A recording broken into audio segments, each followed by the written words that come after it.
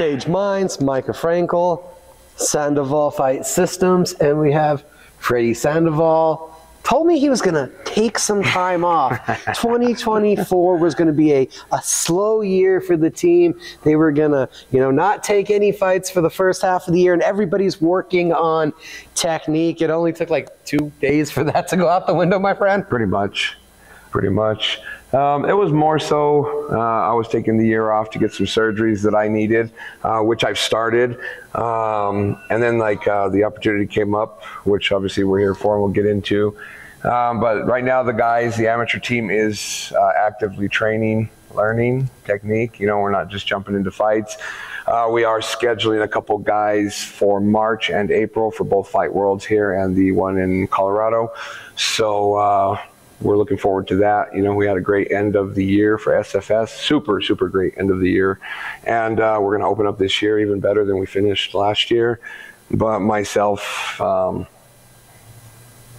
can I pass up a chance to fight at home again, dude? It's been a long time. Is that where this comes from? Bare Knuckle. Yep. BKFC Prospect Series, January 27th, Revel Event Center. And I didn't even know that Bare Knuckle was on your radar. It wasn't. Everybody, when it came out, said, would you do that shit? I said, for about 8,000, 10,000, I would do it. I'm already too old. I've already cut my teeth in the fucking combat world sport, fighting on the streets growing up. And, this one I've got to get paid for. I've never really fought for money, but this is different. I'm older now. I've got kids. I've got a family. I've got a business.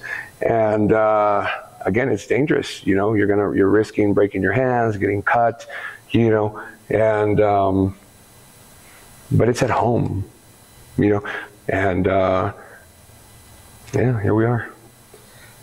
Did the opportunity get presented to you, the fight? How did this all come together? So I was actually talking to the main event, Donald Sanchez. Me and him go way back. We started wrestling in high school together. We had our first MMA fights together down in Socorro back in December 2005. And, obviously I'm going out to watch him and support the local guy. And, we were just chatting, and I just asked him, a couple questions about it, because him too, he doesn't need the money. He's already established his name. He's done a lot. And I'm like, what the fuck are you doing? And, it's just that it's that blood that runs through us, man, to fight and to compete. This is a whole different game. Granted, I'm the shorter guy in this fight. I'm not the smaller guy anymore, fighting these 6+ guys that are coming down from 220, 230. I don't have to grapple them. I don't have to wrestle them. I don't have to do all that. And so we were just talking about it. And then he said, you know what? They're coming here soon, end of January. I was like, let me know. Let's talk. And the offer came, and had a couple negotiations back and forth, and signed the contract about a week and a half ago. You made the return. Took a decade away from competition. You made the return. So there's some similarities already between you and your opponent. Bill's been out of the circuit for 7 years since the last time he competed and had a fight. Is there some already respect and something between you two, that kind of similarity, that you guys have that kind of similar path? Old school, took some time off to focus on your business and your families, and you're both, it's the personal goals right now that you're both after. Yeah, the respect comes from him being an older guy, and him wanting to do this. I talked to his coach, who I respect very well, and his kids were brought up in the fact that he's got 3 boys, and that's why he's doing this, and that's why I got back into this, right, to show my kids that anything's possible. But this one for me is personal. This is not for my kids. This is not for nobody else. This is not for my fighters, for my family. This is for me. This fight is for me. And I respect him getting in there and taking the opportunity to do this, right? It's not necessarily a young man's game either. It's not MMA. And so, yeah, that's where I'm at with this and with him. And, yeah, I see some similarities. He's high into the jiu-jitsu community. He always has been. I don't know if he's been competing actively lately. I know that's where I started out when I got back into this world a couple years ago. But, yeah, anybody that has the balls to step in there and do this crazy shit, they've got my respect, whether I like them or not. You're a wrestler. He has 17 MMA wins by submission. So this makes perfect sense. Bare knuckle fighting. Do you feel like either one of you then, from your backgrounds, from where your strengths are, has an advantage in this stand-up fight? Well, I definitely feel that I do. You know, I come from the streets of Albuquerque, right? I grew up fighting here on the streets. My back history has not always been making good choices in life, right?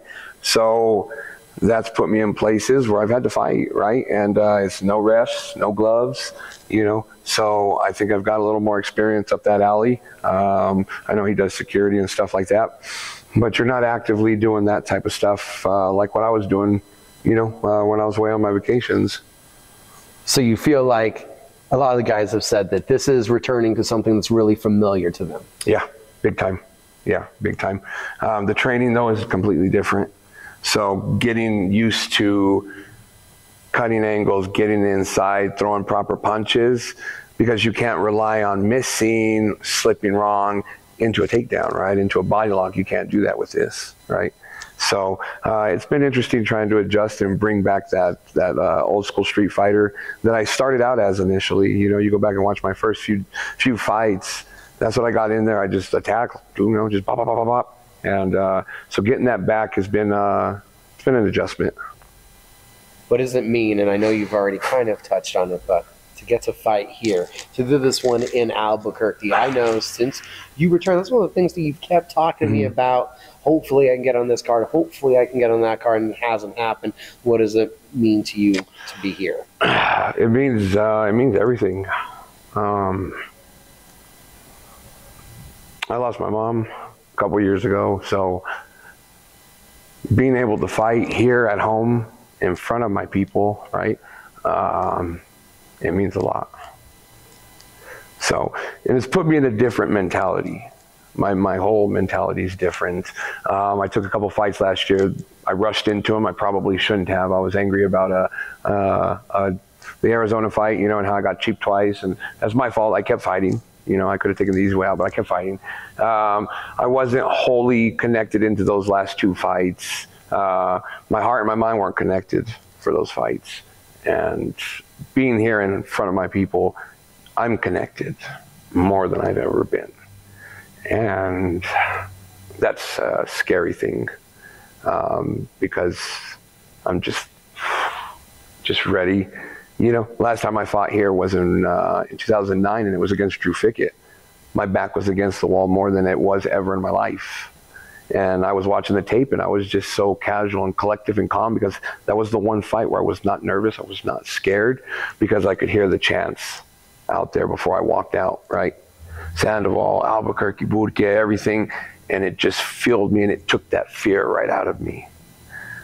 Because anybody that says they're not afraid, they don't have nervousness, they're not scared, they're fucking lying. You're back. It's two old school fighters. It's the Prospect Series. Don't want to get too far ahead of ourselves. Is this one and done, or is this something you could see going forward with, because there's an opportunity to earn a contract? I'm not looking that far right now, honestly. I'm not looking that far. Like I said, this is personal for me. It doesn't mean anything else after the 27th right now.